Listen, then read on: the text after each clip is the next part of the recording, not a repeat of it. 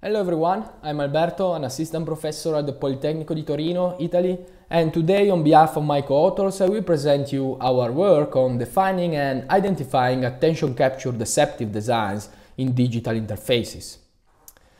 The last few years have seen a growing amount of public discussion and research attention on the negative aspects of overusing technology. And we all know that we are often in a way captured by digital services like social media, video games, even against our will. So the main question here is how these digital services are able to capture our attention so much, and in particular if this attention capture can be created by design.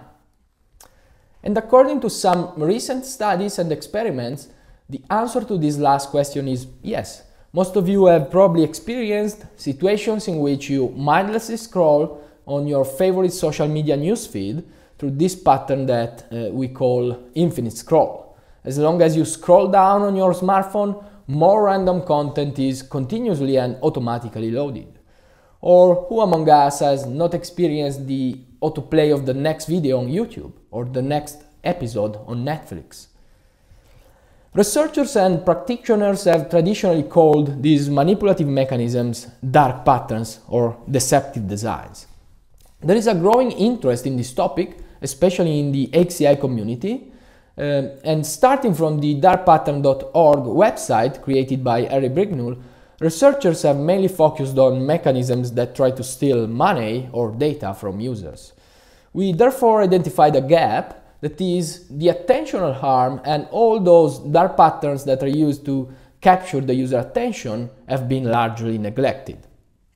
So in our work we conducted a systematic literature review to shed light on the definition, impacts and strategies of what we called attention capture damaging patterns. And we used this name damaging to have more inclusive language, and also because, as we will see later, only some of these patterns are actually deceptive. And our work resulted in a typology of 11 patterns leading to attentional harm. We also created a website with the typology, attentioncapture.com, to increase the reach of our work among the public, but also among design professionals. Overall, designers use attention capture damaging patterns in digital interfaces to exploit psychological vulnerabilities and capture the attention of the user, aiming to maximize metrics like time spent and interactions. And about the impacts, this can result in the user becoming distracted from their intended goals, losing the sense of time and control, but also experiencing feelings of regret. We can split these patterns into two main categories: deceptive designs and seductive designs. Deceptive designs, as the name suggests, introduce some forms of deception in the user interface, so they deceive users into performing some actions rather than others. A first example is a pattern that we call fake social notifications, that is common across different kinds of digital services, including video games, social media, but also messaging applications. In its basic form, it's a pattern through which a digital platform sends messages pretending to be a real user. Here you can see an example from LinkedIn that through this message asks the user to try a premium plan. And this violates the expectation that messages in a chat should actually be from a real person. Another example is disguised ads and recommendations, which is very common on social media. It accounts for all the situations in which ads, but also recommendations, are disguised as normal content just to increase the chances of prolonging usage sessions. Here in the example, there is a sponsored story on Instagram that resembles a story from a friend, is inserted between other stories, and there is just a tiny sponsored badge on the top left corner that is barely visible. The other category of attention capture damaging patterns is what we call seductive designs, that are patterns that tempt the user with short-term satisfaction without necessarily being deceptive. As an example, this is the casino pull to refresh, a pattern that is common on social media accessed through a mobile interface.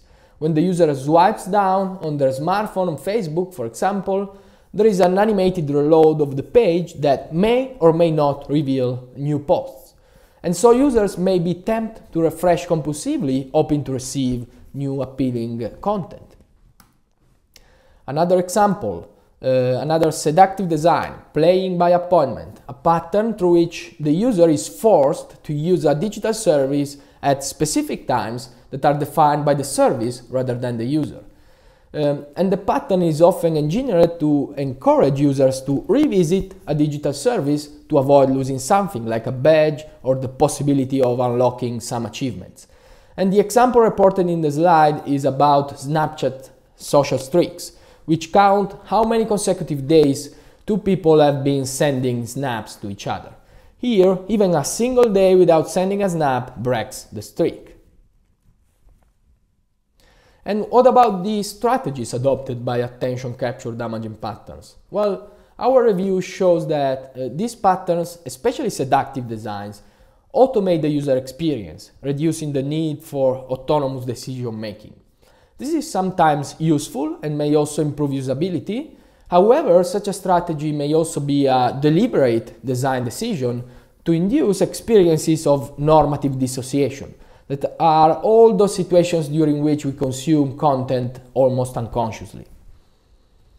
For example, the infinite scroll pattern we have seen before is definitely an effective mechanism for browsing information on a smartphone, but also on a computer. However, previous studies highlighted that scrolling infinitely is one of the most common factors that induce users into using social media compulsively with no real purpose. Another strategy that is actually common for any kind of dark pattern is related to the exploitation of cognitive biases and heuristics to manipulate users into actions they would not rationally choose.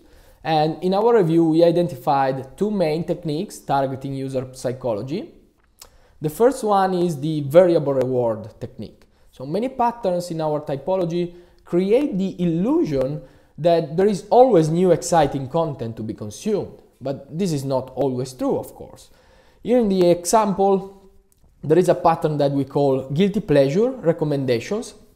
In this case, YouTube Shorts continuously suggests new video to watch, but still the quality of the next recommendation cannot be predicted by us, at least precisely. So we are trapped in this loop, hoping that the next video will be more exciting than the previous ones. Another psychological target is the salience bias, which means using deceptive visualizations in the user interface to alter in some ways the perception of the user and their actions. Here in the example, there is the time fog pattern through which designers try to reduce the possibilities for users to monitor and be aware of the time they spend on a service. Netflix, for example, decided to show the minutes remaining to complete a video rather than showing the elapsed time. So the platform is providing users with incomplete information. To conclude, in this work we proposed a typology that details characteristics, impacts and strategies of attention capture damaging patterns. We identified three main areas for future works that are also a way to exemplify how the typology may be used in practice. First, we see value in studying attention capture damaging patterns across different domains and interfaces, going beyond social media and graphical user interfaces. Second, we see our typology as a promising starting point to establish new procedures for evaluating existing interfaces and also supporting designers in adopting patterns that preserve and respect the attention of the users. And finally, we hope that our work will give rise to new regulations and policies, something that is already happening for dark patterns that lead to financial and privacy harm. While deceptive designs may be easier to regulate, here the main open challenge is understanding how we can regulate seductive designs. And this concludes my presentation. Thank you for your attention.